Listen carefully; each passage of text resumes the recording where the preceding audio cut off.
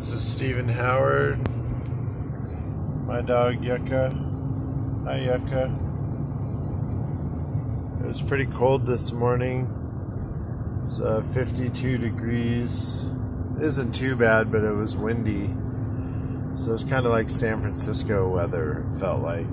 There's snow up on the mountain. It's like day 5 or day 6 of the lockdown. I'm headed back out to Red Rock to go rock climbing today. Hoping it warms up and gets a little less windy. But I do enjoy climbing out in Red Springs quite a bit. The rain finally dried up, so it's time to go climbing. And looking forward to a good time today. One of the things I wanted to talk about during this whole crisis, a lot of people that have addictions, those addictions start to either spike or we decide that, oh, we're going to abstain from those things. So I tend to be a person that abstains from things when things are traumatic. So I'm staying away from any sort of vices and trying to keep nature and healthy and eating right and meditating and working on self. Even though we get bored and sick of it, there's always some work to do. So instead of getting down on your dumps and getting into addictions and things that are going to hurt you, why don't we focus on things that are going to benefit you and your family and make you stronger as a person? So that being said, today's video is going to be extremely short, but I did get channeled messages. Channeled messages were basically that we need to be patient, we need to persevere, we need to focus on self-love, nurturing self and everybody around you, love and patience, kindness. When you have worry, put it out of your mind, meditate it out of your mind. Because the worry and the fear, that's what creeps in, and then all of a sudden the doubt is there and the voice of doubt is there. So gas prices sure haven't gone down around here. It's $2.93 right now. I've been hearing as low as $1.50, and then I heard 99 cents somewhere. So, but that wasn't here in Las Vegas, I don't think. I'm at the Blue Diamond Travel Center.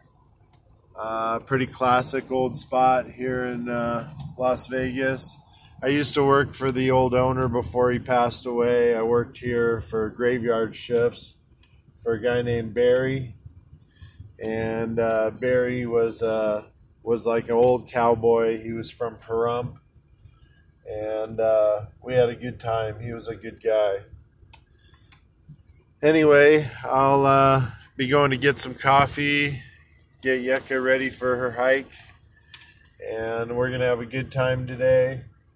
Regardless of what our situation is, we're gonna keep positive and stay warm, everybody. Got my knit hat on today, staying a little warmer. But, you know, I've been trying to keep it kind of light, you know. In these times, it's kind of hard to delve into different subject matter and be sitting here crying. It's a time for strength. It's a time to go within and find your strength and find out, you know, what you might be really made of and what your character really is. So here we are, day 5 or 6, and yeah, I probably could make it another couple months.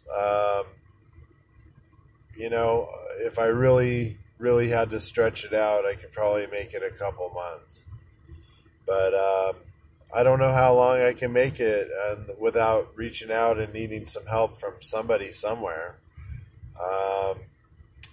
You know, I don't know if I'll be holding a sign out someday, but I surely hope not. I hope I can do some sort of work and be self-sustaining. Um, for that matter, I hope my YouTube channel catches on, and I hope that, when I came down to Las Vegas, we'll get to the nuts and bolts of it today. I came down to Las Vegas with a dream of making it to Hollywood and being able to either sell my movie or work with my movie, and to work on my own career. I'd like to read for films and go to acting classes, and I had a whole plan. And first the job wasn't a good fit, and then the living place wasn't a good fit, and then my trailer took a crap, and then the virus lockdown. I didn't understand what was happening. I don't really watch the media at all.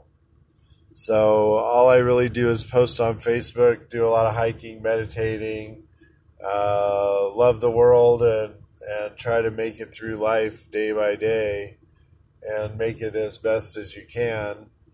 I have done about 187 jobs in my life, and I could build you a house in Montana. I could kayak you across the Bering